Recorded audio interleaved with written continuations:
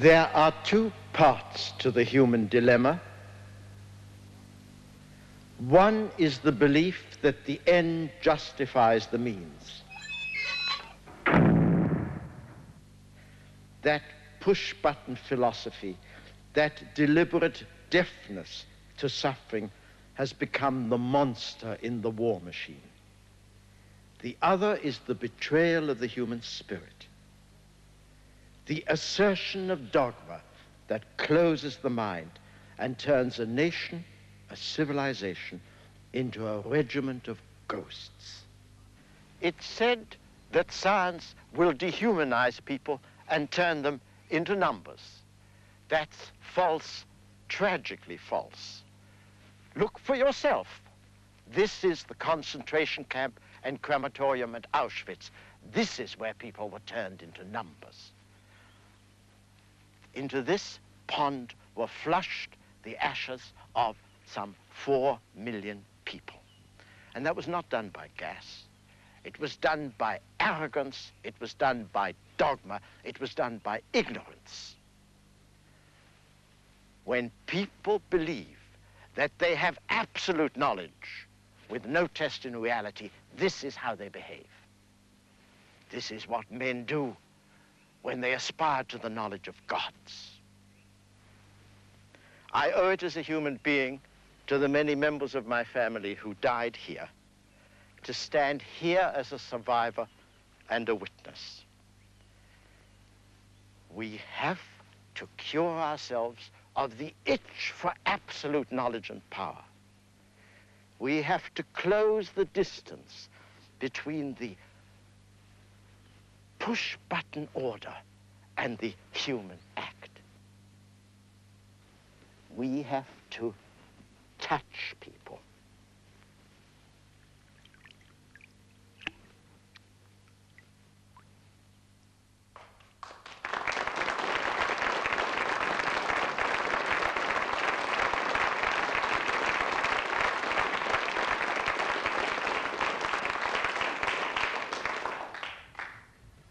That Bronowski clip makes it absolutely clear that tonight is not the Dimbleby lecture. And when you've heard Dr. Humphrey, I think you will understand why I'm entering this caveat. We do have 2 major annual television lectures, Dimbleby and Bronowski, and I'm sure you'd agree that it wouldn't have been very sensible for both of them to have covered the same general thesis. Now, this thesis is likely to prove highly controversial, but there's nothing wrong with that. We may all be able to agree with the central analysis, but disagree with the conclusions to be drawn from them.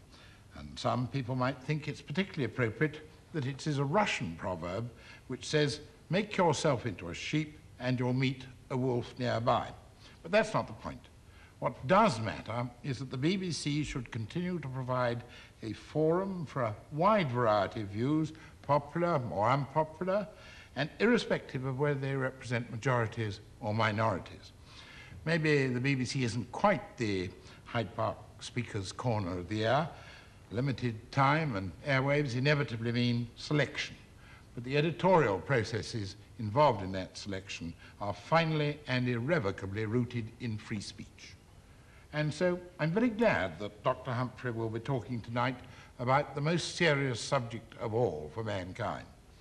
His treatment is novel in that he comes to this from his position as a distinguished psychologist. He is Assistant Director of the Department of Animal Behavior at Cambridge.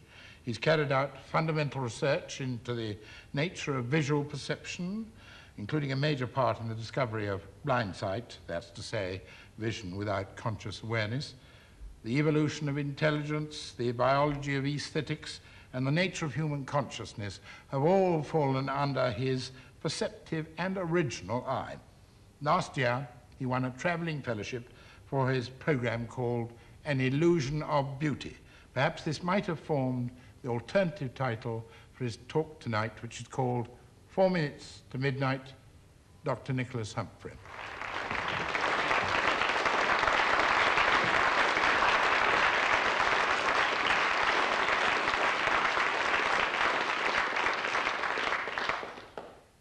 Jacob Bronowski went in November 1945 as a member of the British mission to the Japanese city of Nagasaki. In August that year, President Truman, with the agreement of Winston Churchill, had ordered that the city and its population be destroyed by an atomic bomb. The bomb dropped on Nagasaki on August the 9th killed 70,000 people. The bomb dropped on Hiroshima 3 days earlier killed 140,000. In the central square mile of each city, 9 out of every 10 people died. 9 out of 10 of those 9 out of 10 weren't soldiers or politicians. They were children, mothers, gray-haired old men and women. At the outbreak of war in 1939, such an attack by the Allies on non-combatant civilians would have been unthinkable. Civilized nations still clung to a morality which enjoined them to respect life and to limit suffering, even of those in arms against them. A morality which taught a naval captain that he must, having sunk an enemy's ship, he must rescue the survivors from the sea, and a prison camp commander that he must treat with chivalry his prisoners of war. It was a morality which forbade at all times the use of indiscriminate violence against an unarmed population. The Allies had gone to war against the barbarous state of Nazi Germany to protect these very values. But civilization and the world had come a long way between 1939 and 1945. Hitler was dead. He'd lost the battle, but the policies of terror which Hitler himself had pioneered had, it seemed, won the war. Bronowski recalls that as he stood amongst the ruins of Nagasaki, his imagination was dwarfed by the catastrophe. He was a man, we know, not often lost for words, but here he had none adequate. It was, he says, a universal moment, civilization face to face with its own consequences. The world had come a long way between 1939 and 1945. It's come far further between 1945 and 1981. There are today, in readiness for military use, not 2, but 50,000 nuclear weapons. Bronowski made a television series, The Ascent of Man. Must what goes up come down? Looking at our progress over the last 30 years, it's hard to avoid the conclusion that mankind, having flown too near the sun, is already in a stall. There are voices enough now raised in warning, the voices of statesmen who previously have been attended to.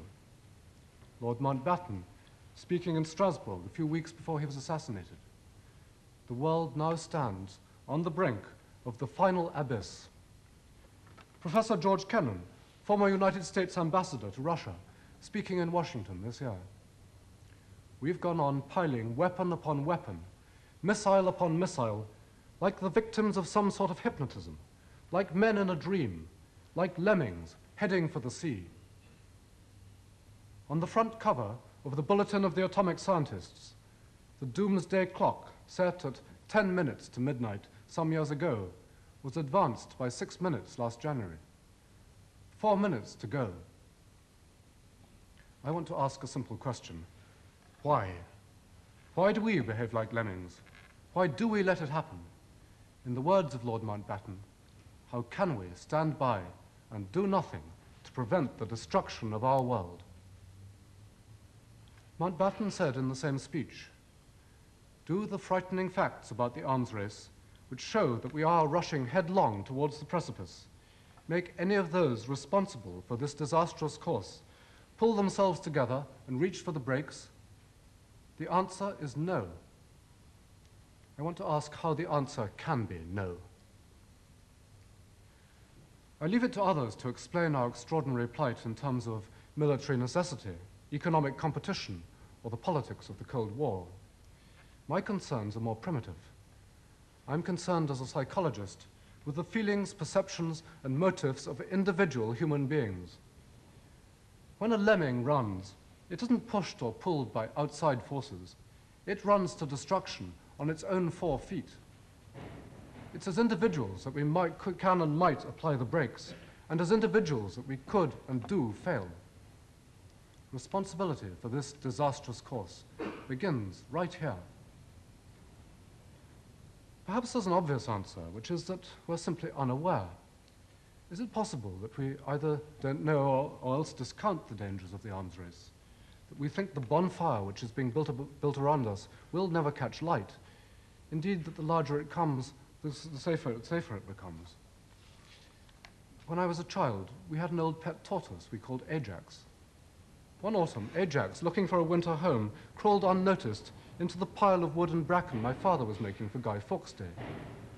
As days passed and more pieces of tinder were added to the pile, Ajax must have felt more and more secure. Every day he was getting greater protection from the frost and rain. On November the 5th, bonfire and tortoise were reduced to ashes. Are there some of us who still believe that the piling up of weapon upon weapon adds to our security, that the dangers are nothing compared to the assurance they provide? Yes, there are some of us. And it's hardly surprising that there are, for those in authority do very little of anything to inform us of the dangers. We don't hear the British Prime Minister talking about the world being on the brink of the final abyss. We don't hear the Defense Secretary talking about the nuclear arms race as being clearly without logic. The Director General of the BBC protects television audiences from seeing the film The War Game because he calculates, quite rightly, that people would find it alarming and distressing. Newspaper editors, defense correspondents have become apologists for official policy instead of serving their traditional and honored role as critics. And when we do get news of what's going on, it's couched in a language designed to enlist our admiration for the marvels of military technology and to quiet our fears and blunt our sensitivities. Newspeak, Pentagon speak, is employed by military spokesmen to distance us from the reality. It's become commonplace, as the Archbishop of Canterbury observed in a speech in Washington, to refer to the destruction of a city and its population as demographic targeting. And yet, not everyone, not even the majority of the population is taken in. Opinion polls carried out in the past year show that despite all the talk about the effectiveness of a deterrent strategy, nearly half the adult population expects nuclear war within their lifetime. Despite all the talk about civil defense, less than 1 in 10 believes that they and their families would not be killed. Never in recent times, not since the plagues and famines of the Middle Ages, can so many people of this country have had such a pessimistic vision of the future. But does this pessimism stir them into action? When questioned on behalf of the magazine New Society, 70% of the public said that they were worried about nuclear weapons, but 9 out of 10 of this 70% stated either that nothing could be done or else that they themselves were unwilling to do anything. And even for the 1 in 10 who said they might do something, the actions mentioned would seem to be totally incommensurate with the perceived dangers. They'd go on a march. They'd write a letter to the newspapers. It's as though we've become passive, fascinated spectators of the slowly unfolding nuclear tragedy. I was taught at school that the essential quality of a tragic play is this. When the curtain rises, you see a gun on the wall, and you know that in the last act, the hero or heroine will take that gun from the wall and shoot themselves. It has to be so. The internal logic of the play allows no other ending. But now, we're not the audience to this play. It's we who will get shot. It's easy for those of us who aren't historians to kid ourselves that nothing like this has ever happened before, and that because it has never happened before, it can't really be happening now. But it has happened before, if never on such a disastrous scale. There are, in fact, dreadful precedents in history, times when whole groups of human beings, men and women whose love of life was no less than our own, have gone, almost without protest, to destruction, like the victims of hypnotism, like men in a dream, like lemmings heading for the sea. I think of the long-suffering European Jews in the last war, of the way so many of them patiently took the trains to the extermination camps, of what happened in 1942 in the ravine near Kiev, known as Babi Yar, where 1,000 upon 1,000 queued up for execution, mothers and fathers hand in hand with children, shuffling their way slowly forwards till they reached the front of the line and were gunned down. I think of the victims of the Stalinist purges in the Russia of the 1930s, of the way, week by week, people saw their comrades disappear into the torture chambers and the jails. They knew they would be next and waited. In her brave memoir of the purges, Hope Against Hope, Nadezhda Mandelstam, widow of the poet Osip Mandelstam, describes how with disbelief she watched first her friends and finally her husband go the way of all the others. Later, she writes, later, I often wondered whether it's right to scream when you're being beaten and trampled underfoot. I decided it is better to scream. This pitiful sound is a concentrated expression of the last vestige of human dignity. By his screams, a man asserts his right to live, sends a message to the outside world demanding help and calling for resistance. If nothing else is left, one must scream. Silence is the real crime against humanity. Why don't we scream? Why, when faced with a nuclear threat, do so many of us adopt a policy of quietism and collaboration? Why do we choose appeasement rather than protest? Daddy, what are you doing to stop the next war? The man in the picture is many different people, and the answer appropriate to one person won't necessarily be appropriate to another. But he's me, and he's you. And in trying to explain why it is that so many people are doing nothing, I won't take the easy path of suggesting explanations of a kind which always seem to fit other people so much better than ourselves. Explanations in terms, say, of moral shallowness, unthinking obedience to authority, or plain stupidity. No doubt the world does have its fair share of mindless sheep, and no doubt they are doing nothing, but they're not alone. And I want tonight to bring the discussion nearer home, to focus on things I've felt in myself, which I know amongst my friends and which I think you too may recognize. In all of us, there are powerful inhibitory forces working which block or deflect us from effective protest. I'll speak first of incomprehension and denial, second of social embarrassment, third of helplessness, and fourth, perhaps most sinister, of what I'd call the strangelove syndrome, latent feelings of admiration, almost of appetite for the bomb and the final solution it provides.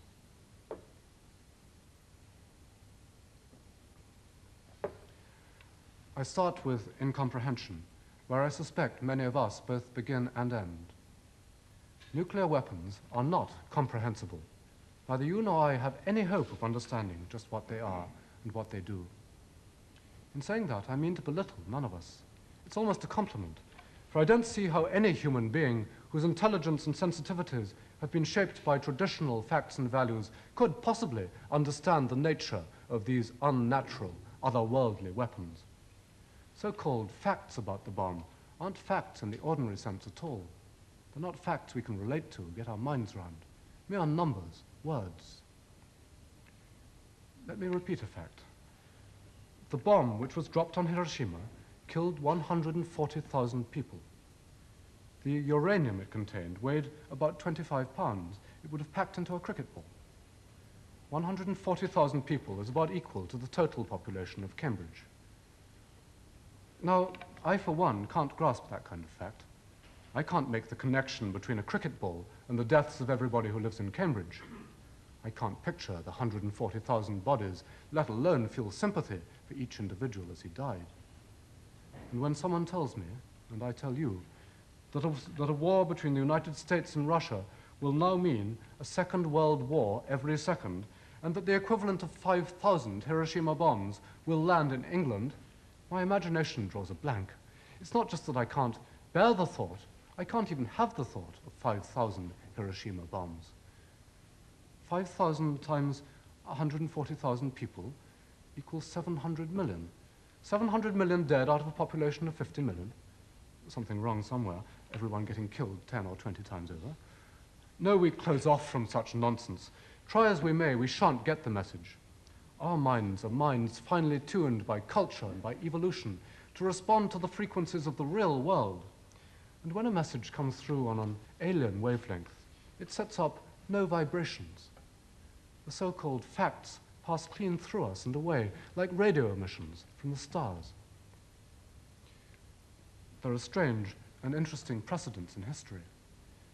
When Captain Cook's great ship, the Endeavour, sailed 200 years ago into Botany Bay, the Australian Aborigines who were fishing off the shore showed no reaction.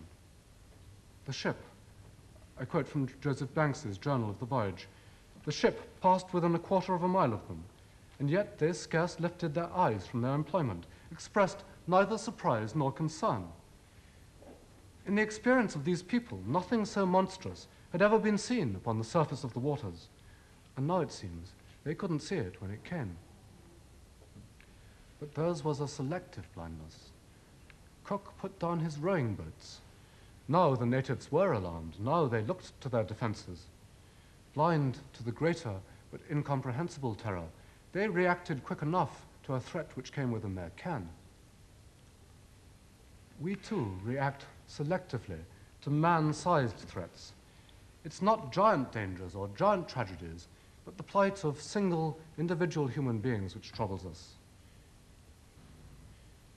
In a week when 3,000 people are killed in an earthquake in Iran, a lone boy falls down a well shaft in Italy, and the whole world grieves.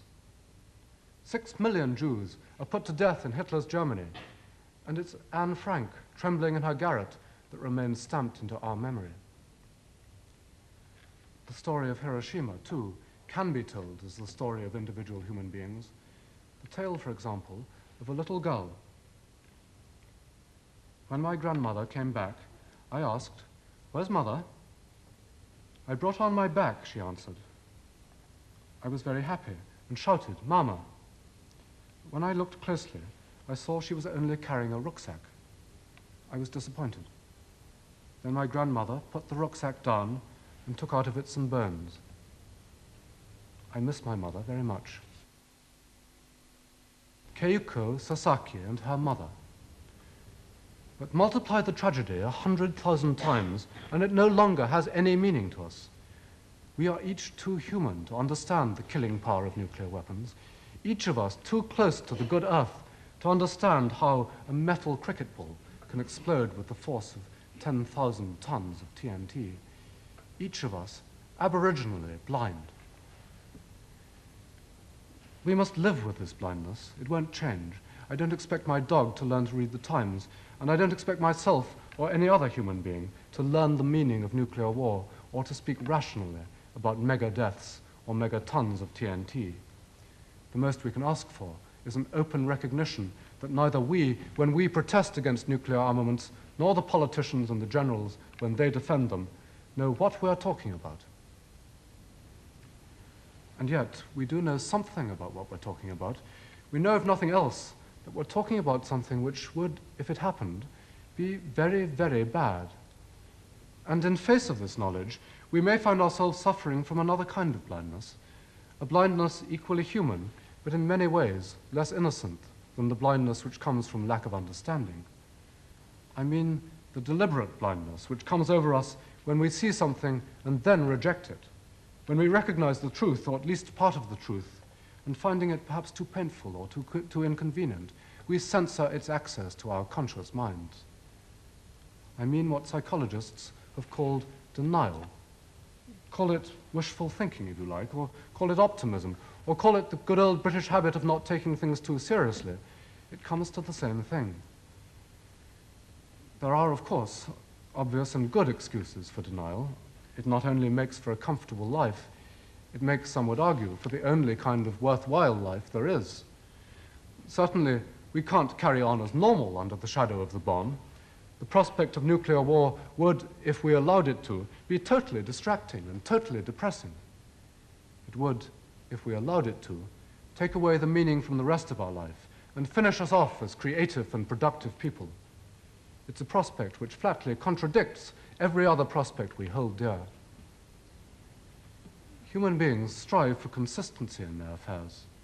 They can't, at least they can't for long, hold incompatible beliefs. Either, it seems, we look to the right of the picture, or else the left. Either we believe the world is threatened by extinction, or else we don't.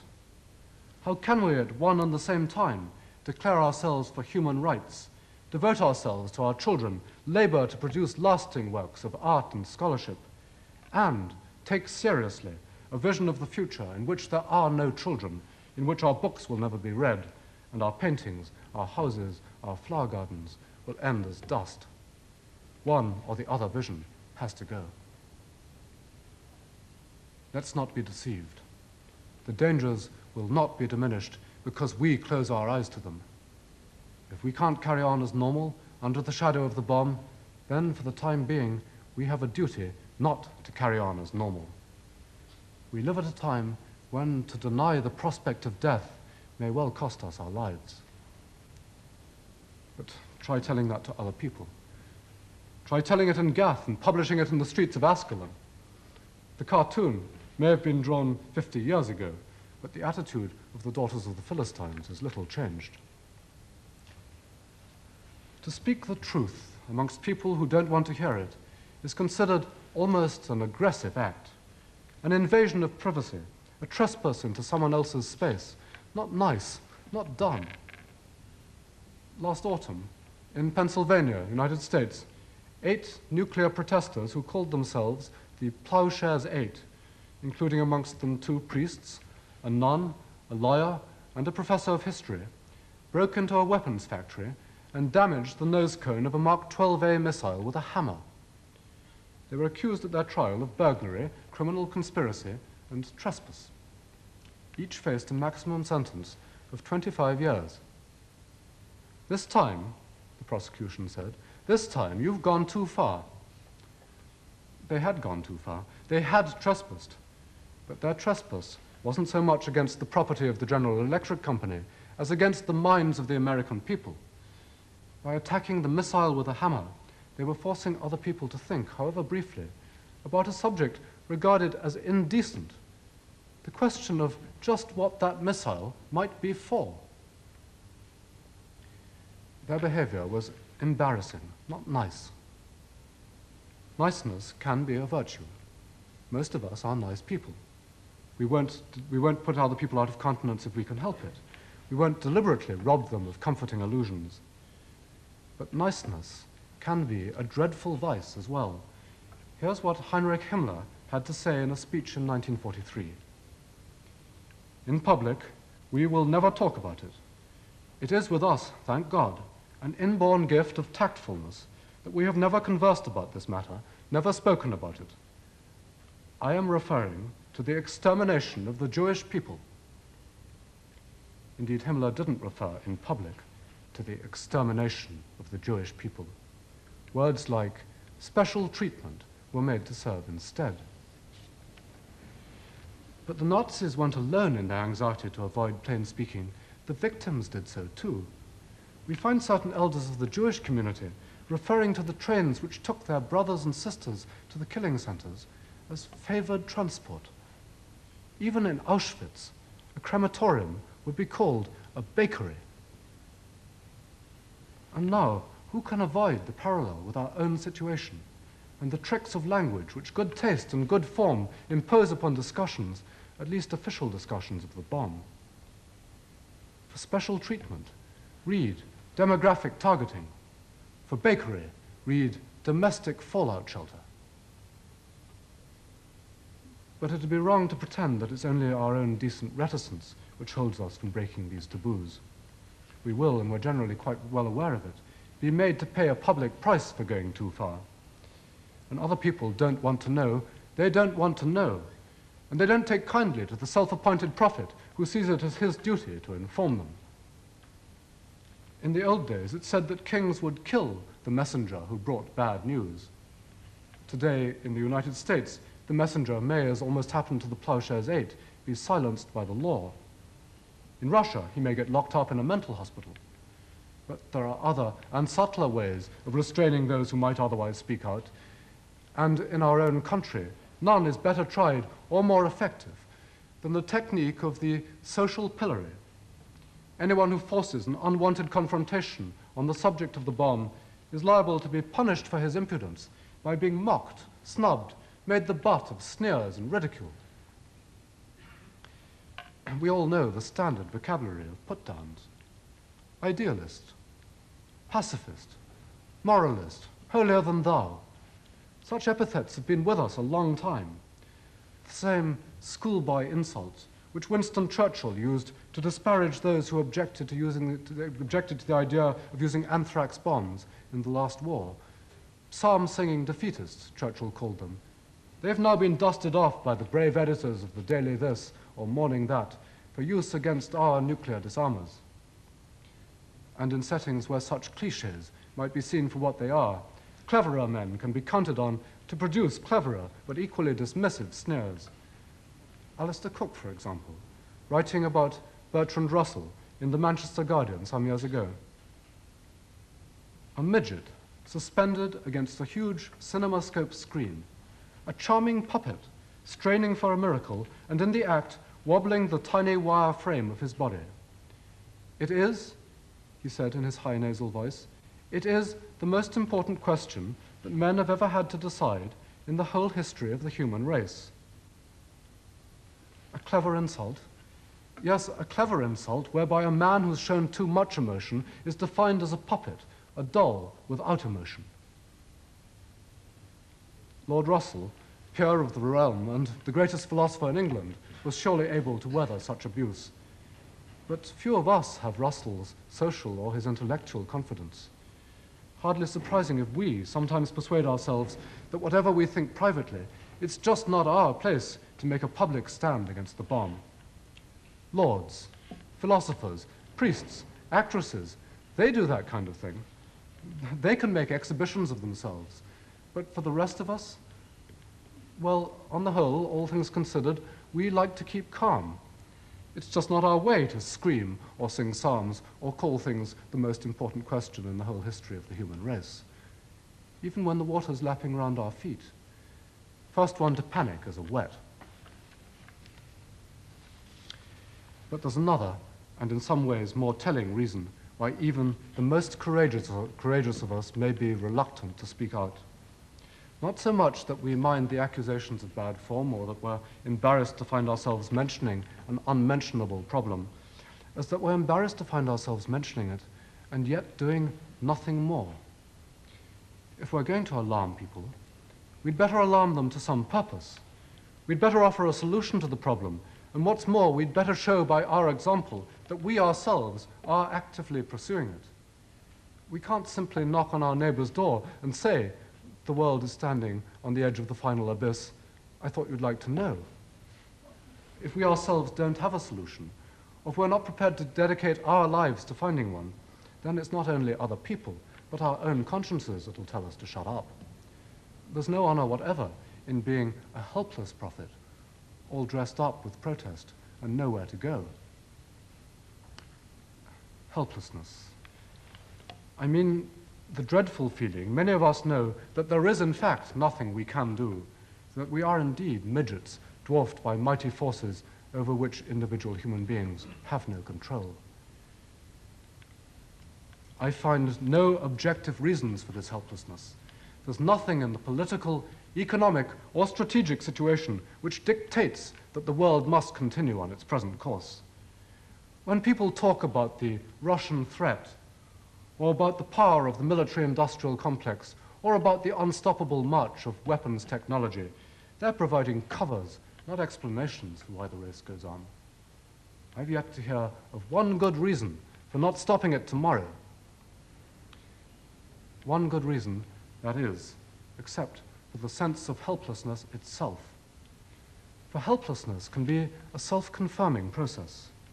It's a malady of the human spirit which, once it's got going, needs no good reasons to continue. When people believe themselves helpless, helpless they become.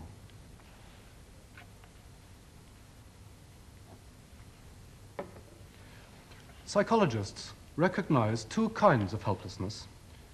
Learned helplessness may develop when, for example, a person's repeatedly found that previous efforts to take control of his own life have genuinely come to nothing. He loses all faith in his own effectiveness and carries over to the present a picture of himself as someone unable any longer to influence events. And doesn't learning play at least some part in the helplessness we now feel when confronted by nuclear weapons? We live in a society where people have in fact increasingly found themselves unable to take control over their own lives. An unemployed laborer, helpless to get himself a job. A homeless couple, helpless to find themselves a lodging. A businessman, helpless against market forces. Are such people likely to retain much faith in their power to act against the bomb? But there's a different sort of helplessness as well. A superstitious helplessness, where a person's belief in his own impotence has no basis in experience, but results instead from nothing more than a superstitious premonition that his life, and perhaps the life of the whole world, is set on an unalterable course. Unalterable, that is, by human agency. The belief, for example, that his own fate has been sealed by a specific curse, or that the world over, God and the devil are working out their higher purposes without care for individual human beings. I say no more than such a superstitious premonition, but superstitious helplessness can take the fight out of a man quite as effectively as any more reasonable fear. One of the delegates to this year's reunion of Holocaust survivors, Cordelia Edvardsen, described how some of the Jews in Germany fell victim to just such a paralyzing superstition. Of course, she says, of course, we wanted to survive, but we weren't at all sure that we had the right to survive. And when a person no longer believes he has the right to survive, his helplessness itself is killing. I quote from a study of what's been called voodoo death. A Brazilian Indian condemned and sentenced by a medicine man dies within hours. In Australia, a witch doctor points a bone at a man. Believing that nothing can save him, the man rapidly sinks in spirits and prepares to die. Earlier, I cited the statistics from a New Society poll. 9 out of 10 people, worried by nuclear weapons, declared that there is nothing they can do. Nothing but sink in spirits and prepare to die? We behave at times as though we've been hexed by the bomb, put under a spell. A superstitious belief in the bomb as an engine of fate over which human beings have no control has obvious origins in the human imagination. The bomb is patently a superhuman weapon, mind-blowingly destructive, and if we so see it, mind-blowingly magnificent. Small wonder if people's fear is mixed with awe, if they become hypnotized by its dread beauty and its fascinating power. The bomb's first makers, the physicists who put it together in 1945, themselves treated their creation with almost mystical reverence. When Robert Oppenheimer witnessed the earliest test explosion in the New Mexico desert at Alamogordo, the words which came to him were from the holy book, the Bhagavad Gita. If the radiance of 1,000 suns were to burst at once into the sky, that would be like the splendor of the Mighty One. I am become death, the shatterer of worlds. The test was given the code name Trinity. And in the official report of the explosion, the language is full of specifically Christian imagery. Here's part of the report which was rushed to President Truman, who was meeting with Churchill and Stalin at Potsdam.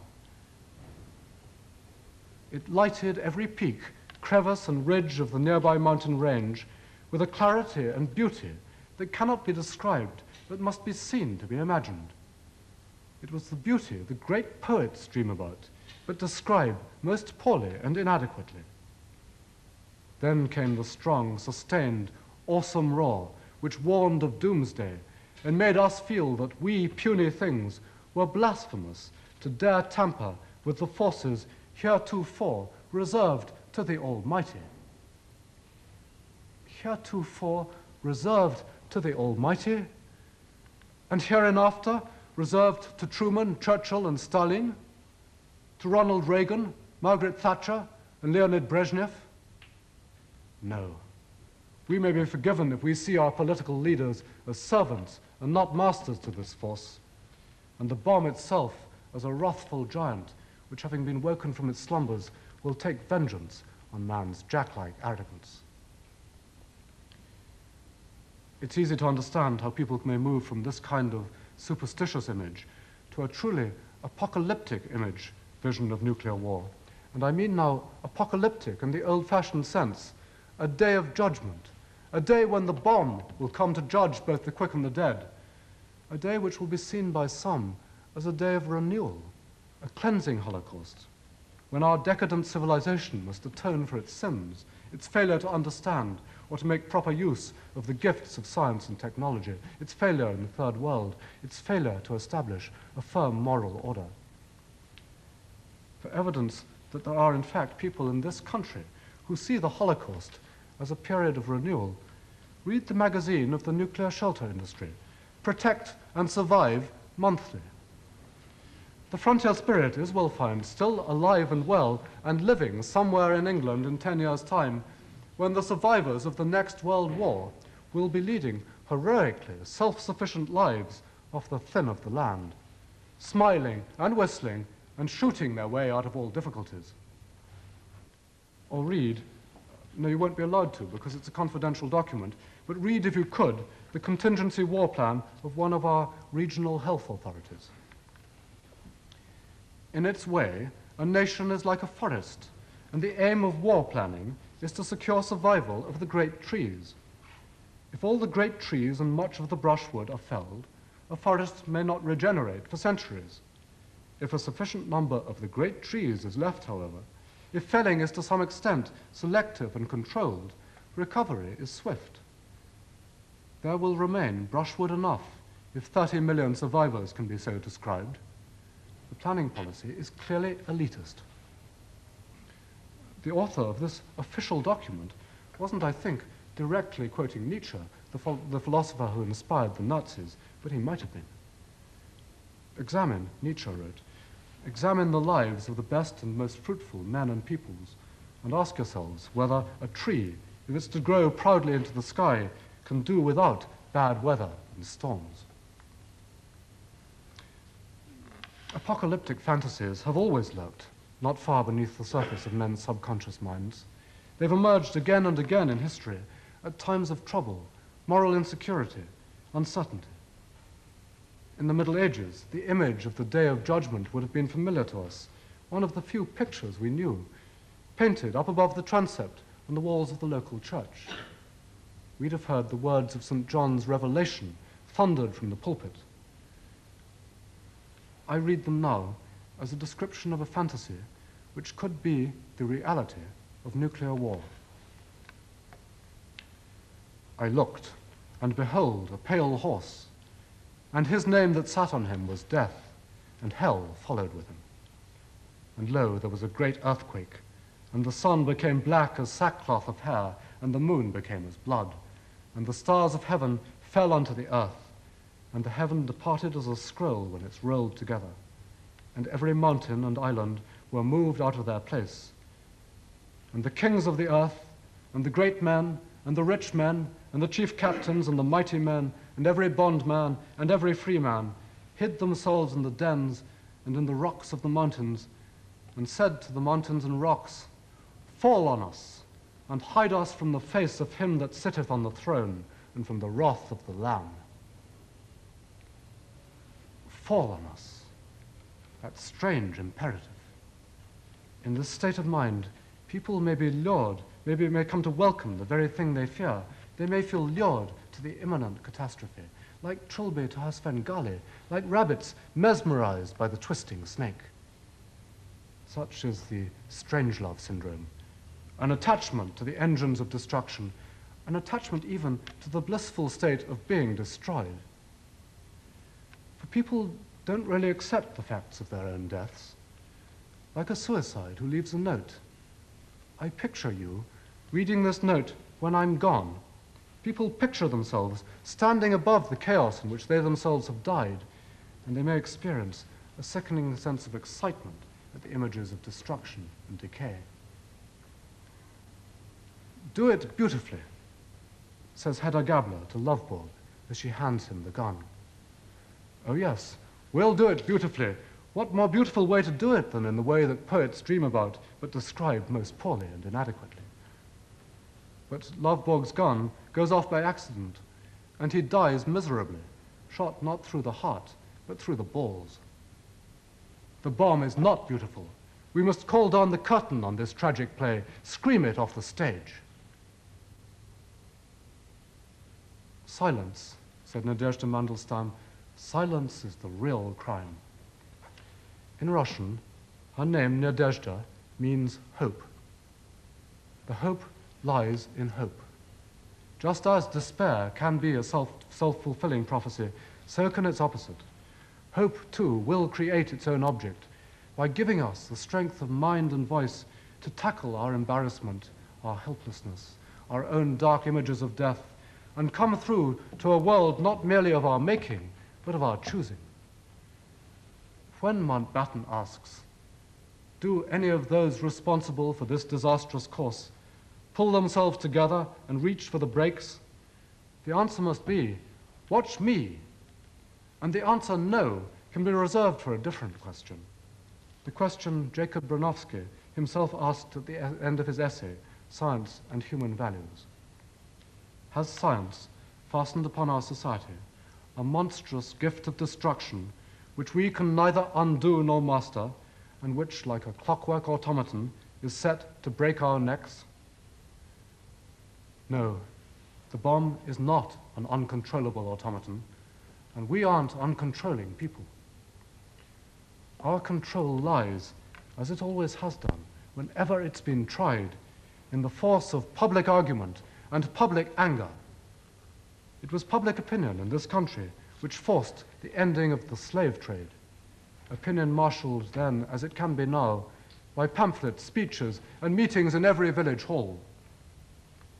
It was fear of the public's outcry which prevented President Nixon from using an atom bomb in Vietnam, and it was the protests of the American people against that cruel and pointless war which eventually secured the American withdrawal. And now in Poland, it's the people's large support for free trade unions which is forcing changes on the reluctant communist machine. We forget sometimes our own power. In this country, every penny spent on armaments is money we subscribe. Every acre of grass behind every barbed wire fence round every bomber base is an acre of our land. And every decision taken by every minister of state is a decision made on our behalf by a representative elected to our service.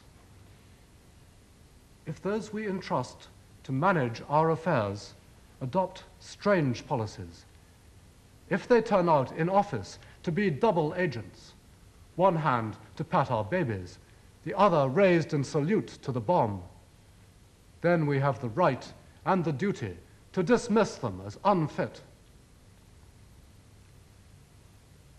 What happens when an irresistible force meets a movable object?